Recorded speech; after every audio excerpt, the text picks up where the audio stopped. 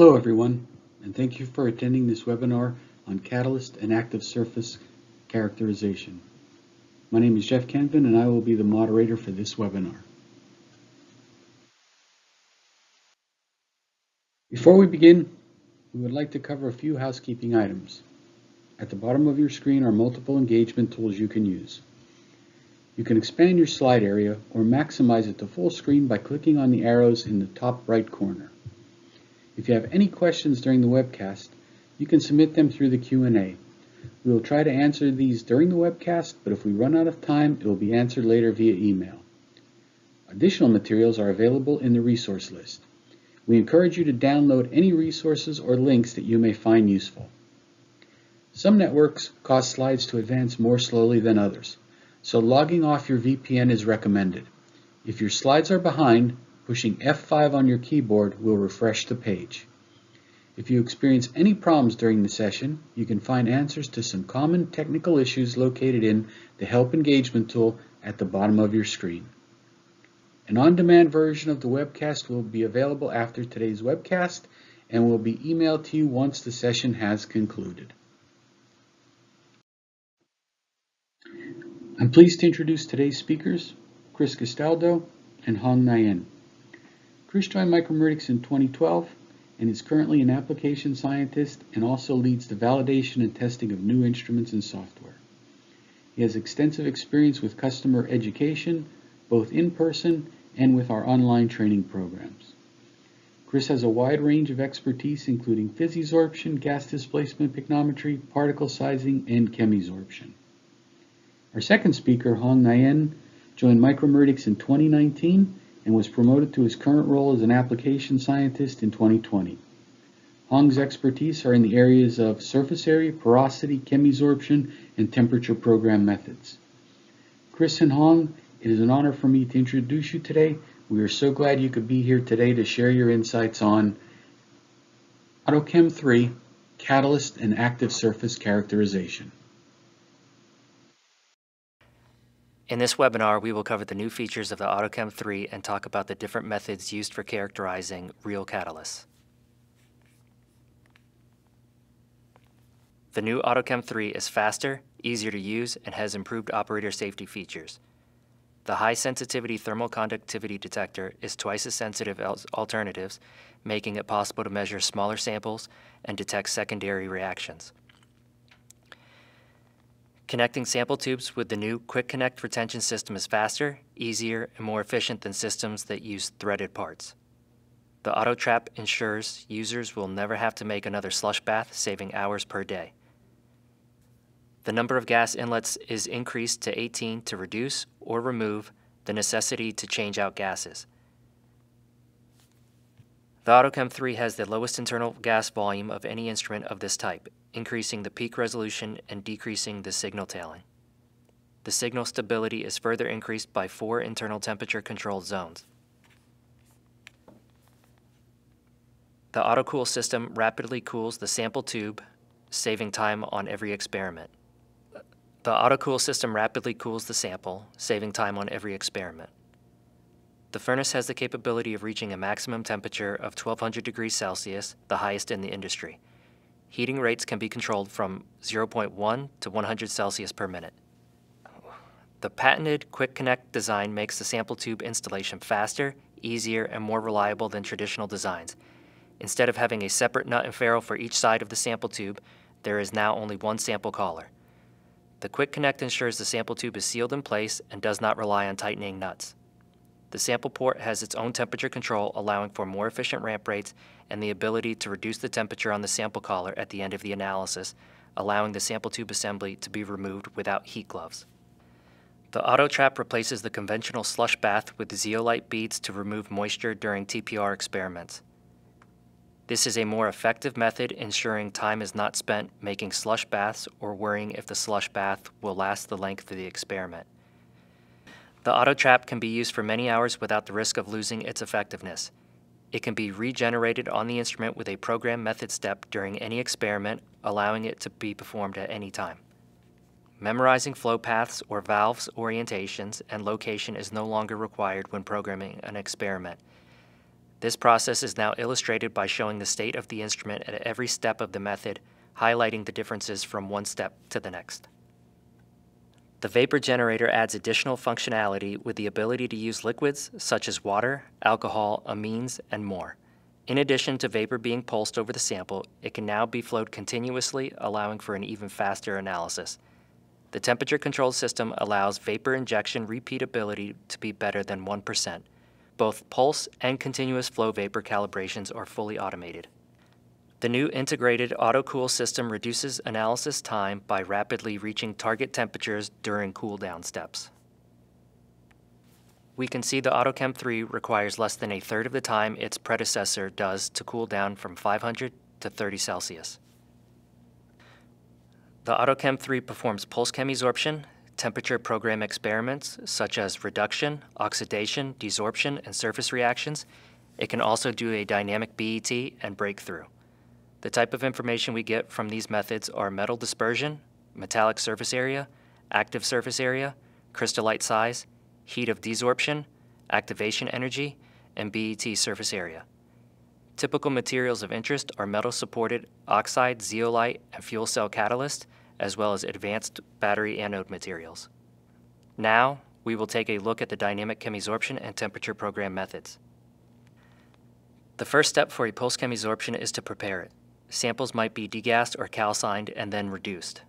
After the sample is reduced, a steady stream of inert gas flows over the sample. When the baseline is stable, the active gas is injected into the inert gas stream. Any active gas that adsorbs on the sample does not reach the TCD. We can see Pulse 1 adsorbs the majority of the active gas and only a small amount makes it to the detector based on the size of the peak. Less active gas from Pulse 2 interacts with the sample since it's partially saturated.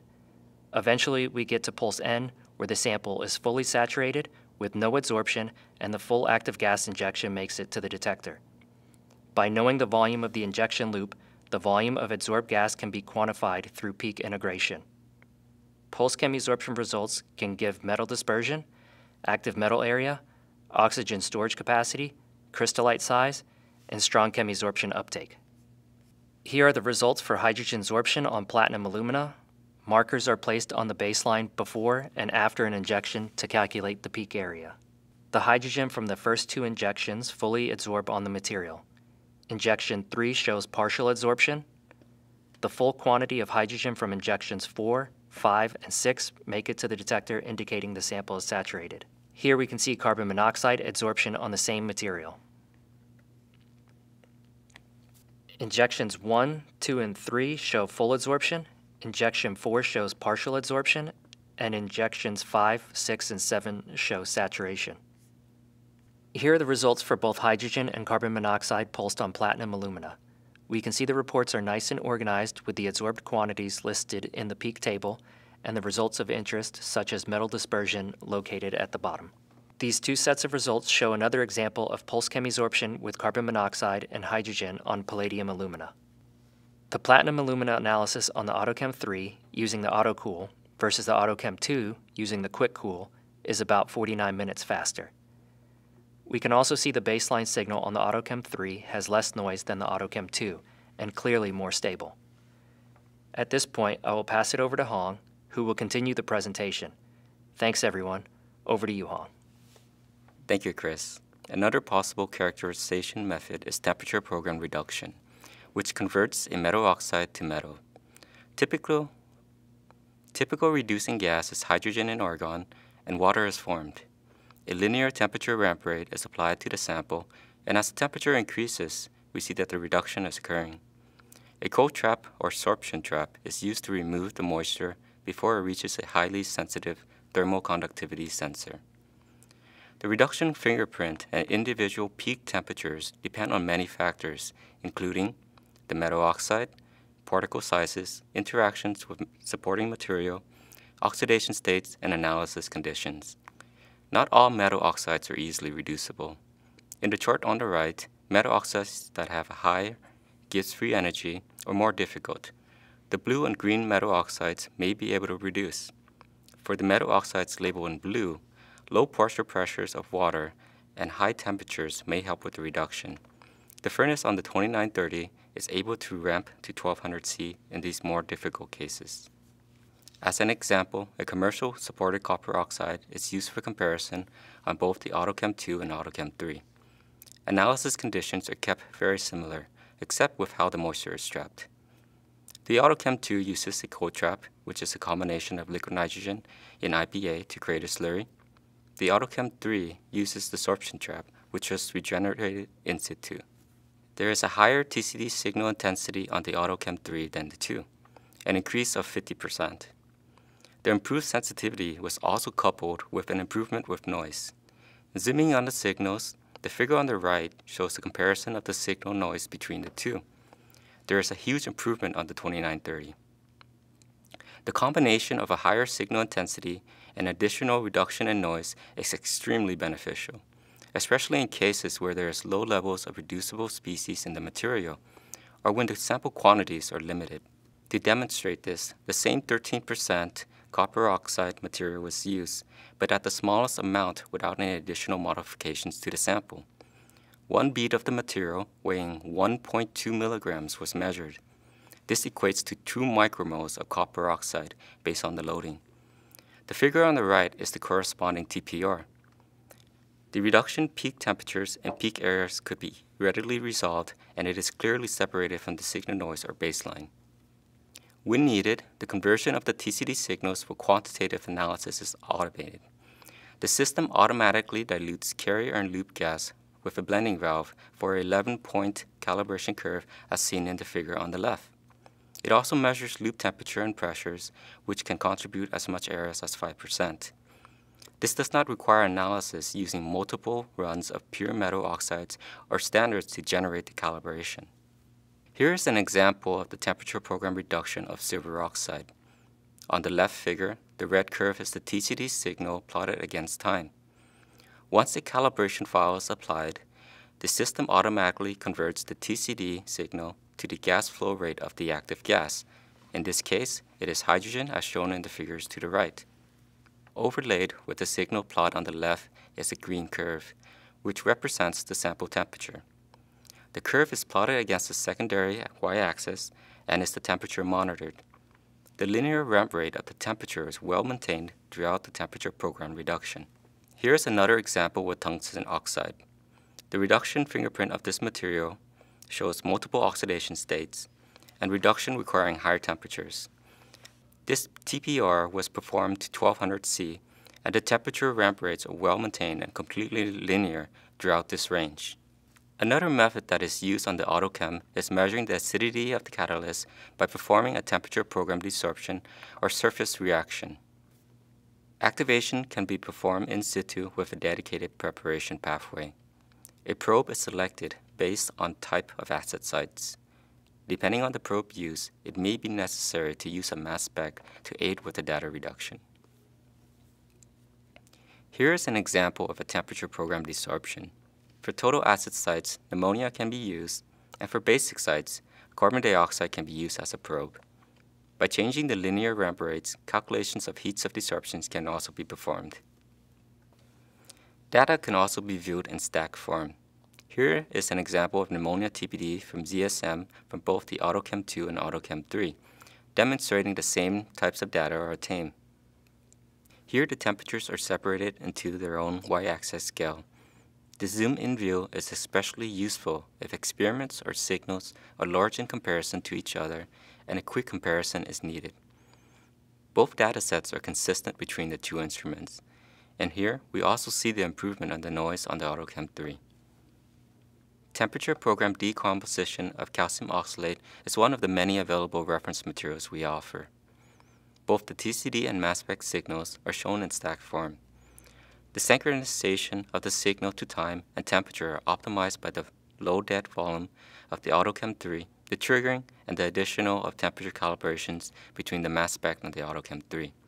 Notice that the three decomposition products of calcium oxalate, water, carbon monoxide, and carbon dioxide are perfectly synchronized with the TCD signals. Data can be viewed as individual signals, top left figure, or such as the temperature versus time, the bottom left figure. Customized graphs with specific signals can also be overlaid, and the x-axis can also be selected on a temperature basis. For example, the overlay of the 3 mass spec products are plotted against temperature on the bottom right graph. Customizations of the graph, such as color labels and signals, can be directly copied and pasted. Temperature program reactions can also give information regarding the surface of the catalyst. For example, this is an illustration of using isopropylamine. After an in situ activation, the first step saturates isopropylamine onto the surface, either as pulse injections or as a continuous flow through a vapor generator. As temperature linearly increases, the unreacted isopropylamine desorbs from the weak sites. It follows with a surface reaction, producing propene, which leaves the surface, and finally followed by the desorption of ammonia. For surface reactions, a mass spec is recommended. The probe selection is dependent on the surface sites being characterized. Different isomers can be selected to gain more information regarding probe accessibility and surface interactions such as to steric interactions. Shown above are examples of the amine decomposition or surface reactions with 2 propylamines. Here's the signals in stacked form on a ZSM5. The top signal is the TCD signal. As shown previously, the isopropylamine desorbs first. Concurrently, propene and ammonia are detected by the decomposition at these sites. In addition to this type of information, quantification of these Bronsted sites can be performed by a mass spec calibration of the propene signal. Here is an example of using isopropylamine as a probe for 2 different zeolites. The left figure is of the ZSM5 shown previously, and YZ light is shown on the right. Another example of temperature-programmed surface reaction is using methanol as a probe. This has the advantage of characterizing the metal oxide rather than reducing the metal oxide to the metal form, which changes the material. Methanol chemisorbs with the metal oxide and follows with the dissociative adsorption depending on the interaction it has with the surface. Depending on the site, the oxidation products will be different. For acid sites, dimethyl ether is formed. At basic sites, carbon dioxide and carbon monoxide are formed. On redox sites, formaldehyde is formed. Shown here from left to right are ferrite, ZSM5, and YZ light, and the mass spec signals collected. Olefins and products driven by specific site interactions described on the previous slides are shown in the stacked form.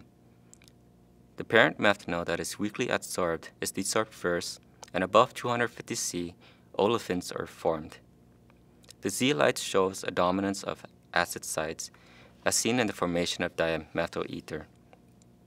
There are less numbers of basic sites as seen by signals of CO2. In summary, the Autochem III is optimized for catalyst characterization. Typical methods and examples were demonstrated today. The instrument is equipped with even more capabilities, while making characterization much simpler with improved software and hardware. Temperature program reduction is fully automated without requiring user intervention or manually creating a code trap. Performance of the system is improved, such as having twice the signal-to-noise ratios as previous generations. Integration of the mass spec for temperature program reactions has both hardware and software support, ensuring proper synchronization of time and temperature. User interface is made to be intuitive, especially when customizing analysis conditions. Visual graphics of the analysis conditions simplifies the creation as well as troubleshooting. Thank you everyone for watching. Chris and I will take any questions you have now.